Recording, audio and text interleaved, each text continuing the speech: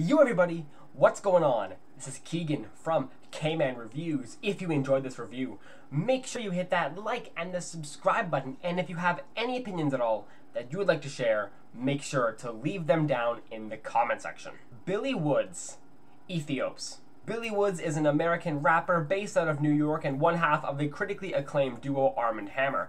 And Billy himself has certainly been privy to that appreciation from critics, having a widely beloved and treasured discography in the underground hip-hop scene, most of which I've yet to experience, so I was very excited to see a request on what seems to be one of, if not his most loved project, Aethiopes, released earlier this year in April.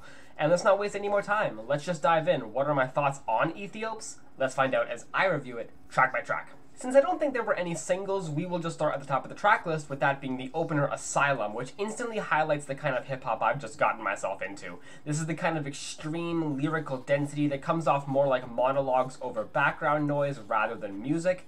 The instrumental is almost haunting in its minimalism, uncontrolled piano flutters, whistly yet hollow percussion slaps, occasional punches of bass, all layered behind this otherworldly crackle, like I'm listening to an old VHS tape. The chorus introduces this blaring saxophone that swallows everything, but yet it's not abhorrent to my surprise. However, the lyrics here are the star of the show. Billy's an excellent lyricist, and frankly, I'm not going to go over the entire story for every track as I'd be here all day, and plus that's more of an English project than a review. So to give a summary, Billy's talking about how he theorizes that his neighbor was a former dictator of Ethiopia who sought and was granted asylum after his reign, while also simultaneously having to deal with his parents having marital issues and how he was just trapped in his own house. Yeah, it's a nice track. No Hard Feelings continues the tone displayed on the opening track, presenting a pretty unconventional song structure, nothing new to Billy's music, but certainly is off for me being a pop listener, just two subsequent verses. The second being much shorter than the first, while Billy raps yet again in a more storytelling fashion than an actual flow. The beat is somehow even more minimal, predominantly the thick layer of horns or possibly bagpipes obstructing some deeper bass melody. Lyrically, this one isn't as dense as the opener, but it is still a captivating tale told in two parts for each verse. The first is about this man and this crack smoker outside his apartment, both living entirely different lives until they converge when the man asks the smoker to not smoke in his vicinity, while at the same time the man is also revisiting traumas of his own. The second is about a man who got stood up and spends the rest of the night drinking, smoking, and just feeling overall disappointment and rejection. The No Hard Feelings line is used in both verses by the man in the apartment and the woman who stood the guy up as a way to exonerate themselves of wrongdoing while still admonishing the other. Again, very nice track. Wharves kicks off in an almost eerie fashion. The cavernous ringing of these bells provide the track's main melody, while the tribal percussion is brittle yet still impactful with its unorthodox pounds. This track definitely has a more typical song feeling. That might just explain why I like this track more than the others. It has a chorus, distinguishable verses, solid melody and flow.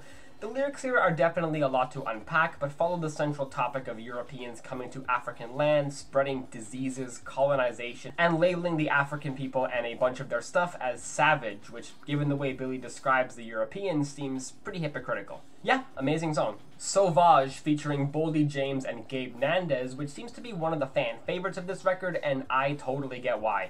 This beat is probably one of the most engaging on the entire record, the deep bass pulses ringing out like thunderous bells, plus some metallic, chimey rattles and light beeps of synth or guitar. I adore all the performances on this record, perfectly matching the track's energy with Boldy's deeper charisma, Billy's confidence, and Gabe's gritty melody to close out the track. Lyrically, the song kind of acts as a continuation of the themes explored on Wharves, dealing with trying to free the African people of their savage lifestyle, and how that somehow justifies the European colonization of Africa. This track really highlights Billy's exemplary lyrical ability, and is probably one of my favorite cuts here. The Doldrums is a grimy, slow, kind of menacing track. I'm just so enthralled by this beat. It brings back the underlying static of the opener, but with some plucky bass, simple guitar strums, and light metallic ringing. It almost just sounds like a band bored out of their mind, just playing away without rhyme or reason. In fact, the beat perfectly complements the title of the track, with the Doldrums being a part of the ocean where little to no wind blows and leaves sea vessels completely still. These lyrics also tie into that, referring to that period of drug dealing when you're waiting for orders so you can make money, and the way that ties into a bunch of sailor metaphors and the Atlantic slave trade as well, often leaving boats in said doldrums, just immaculate. Of course, with everything in the track being quiet and pretty disorderly, Billy's steady and controlled vocals really stand out. This is pure gold of a track. I love it. NYNEX featuring Elucid, Quelle Chris, and Denmark Vesey, the longest track here and the only one to surpass 4 minutes, and this one leans a bit away from the conceptual side of the record. That's not to say it's a mindless posse cut banger, because it's still pretty dense and has some amazing performances. I especially like Elucid's scratchy flow over the rattling shaker, stuttering percussion, and harmonica. Yeah, this is definitely one of the more fun tracks on the album, and I can gravitate right to it. Excellent stuff. Christine featuring Mike Ladd has one of the more melancholic beats on the record. The downtrodden bass trudging throughout the song as the hissing cymbals and sandy ambience gently wisp along. It's quite haunting, which is another instance on this album of the vibe of the track perfectly fitting the title, as it seemed the main inspiration behind this track was the novel Christine by Stephen King. Billy mentioned it was probably one of the books he read the most, which is about a haunted vehicle. Also tying that to an old Jamaican urban legend of the same caliber, which is a malevolent spirit riding in a coffin that would cause disruption amongst the townfolk. Once again, the track is filled with great performances. I like this one a lot too. Heavy Water featuring LP of Run the Jewels and Breeze Bruin, which despite being a mini posse cut and having 2 verses from each of the MCs, somehow manages to clock in at under 2.5 minutes. This may just be the most compact song on the entire record. From the beginning to the end is just non-stop bars and rhyme schemes, and it is great. All 3 featured artists do pretty fantastic work over these plucky acoustics and fizzling percussion. All in all, a very good track. Haarlem featuring Fatboy Sheriff is a track pretty much split into 2 parts. The first is your more typical style you'd expect with the beat here, mostly consisting of a thick wall of humming white noise and sequestered percussion. However, once the track reaches the spoken word segment, the beat gets completely stripped away and part 2 begins, which is an entirely different beast. The beat is unlike anything I've heard, just chaotic, unhinged piano. It almost feels like it should come off as a joke, but it's pretty creepy with all the filters laid on top of it. The flow and the delivery over this part is so asynchronous, it is as abstract hip-hop can get.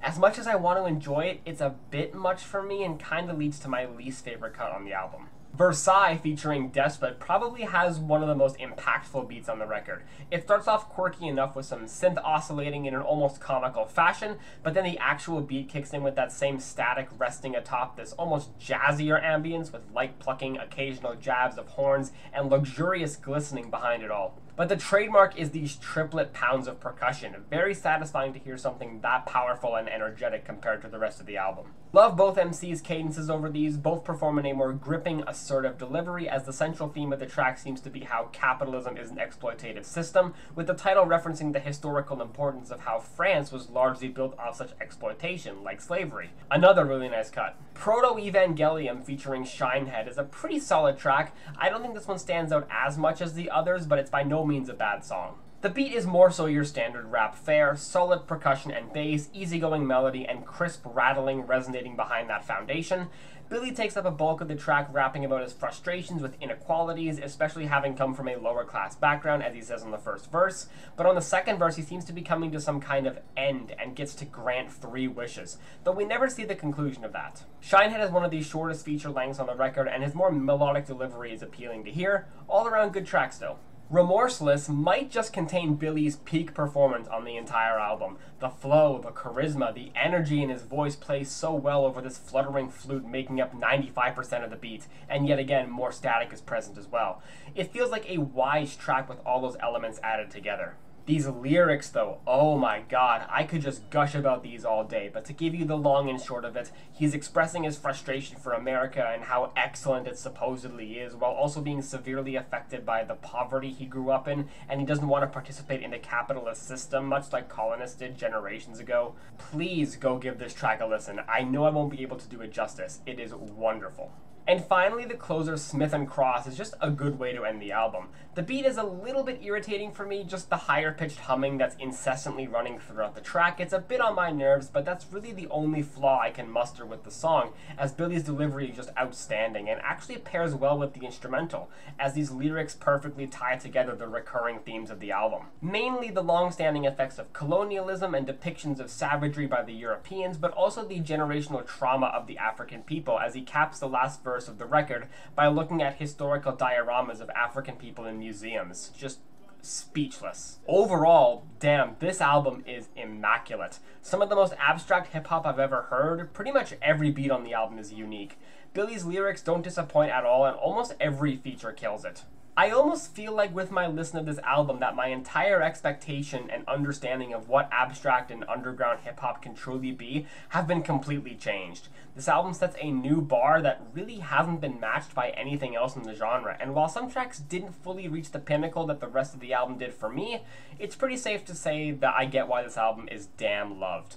I'm feeling a 9 out of 10 on this album. Well guys, hope you enjoyed that review. Thank you all so much for watching, and I will see you in the next one. Peace.